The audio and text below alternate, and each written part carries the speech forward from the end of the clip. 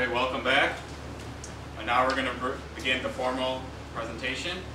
Our first speaker is going to be Phil, and he's giving his icebreaker. So please welcome Phil.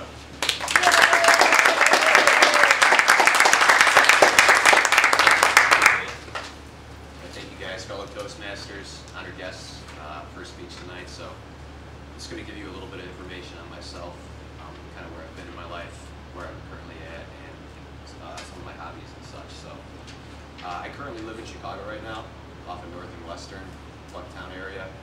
Got 3 roommates. It's a pretty good setup for me. You know, all younger guys around my age. So being in Chicago, it's a good area to be for somebody that likes to enjoy more activities. I mean, there's always something to do in Chicago, so it's a nice experience. The entertainment value, I'm a big fan of Wrigleyville.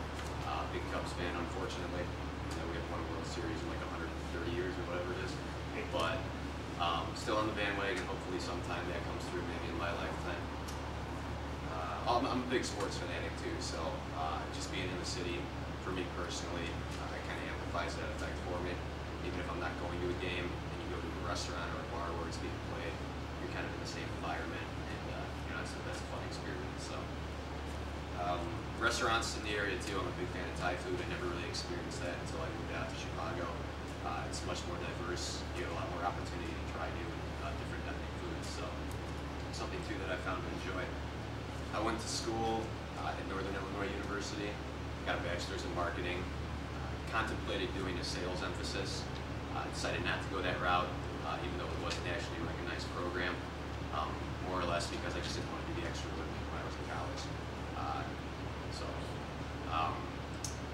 What I did do instead is I got into the marketing program with it, and ironically enough, I wanted to go into the sales profession anyways, so it did work out for me. I don't think it handicapped me too much, at least from that standpoint.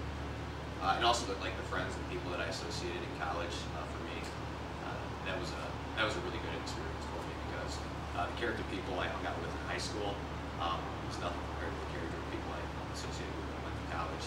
Just more goal-oriented friends, and you know, from that standpoint, I really did improve my quality of life too. So I was very fortunate to have made that decision.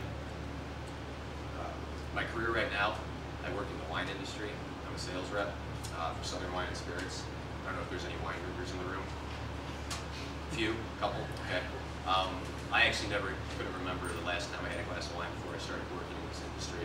Never got into it, but it's kind of an interesting you know, situation where not only do you get a career where you can make money, but you kind of pick up this habit along the way, and it's been beneficial for me too. So I manage 27 accounts in the northern Chicago suburbs.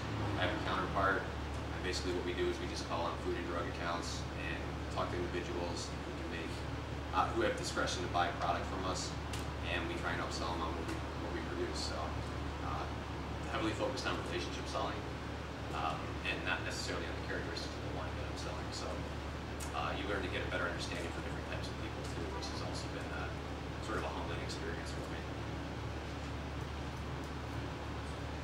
So the products I offer, I mean, you said there were a few wine drinkers in the room. Pretty much wines from all over the world. Australian, Yellowtail is probably the most common. Jacob's Creek's another one, along with Penfolds too. Also have different Italian wines, Cavit, Pinot Grigio, Santa Margherita, 2 different price points. But just really diverse, and you learn a lot about the different types of products. And in a way, it's kind of like learning a language for me, and I still have a lot to go with it. But hopefully, as I continue to progress within this industry, you know, I'll be able to make that happen. So that's pretty much it. That's all I got. It's basically a summary of where I'm at right now in my life. So thank you guys. Thank you.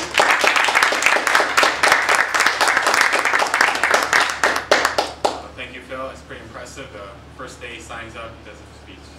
Thank you. Good job, Phil. Okay, our next speaker is going to be Carlos, and the title of his speech is Publish Your Thoughts, so please welcome Carlos.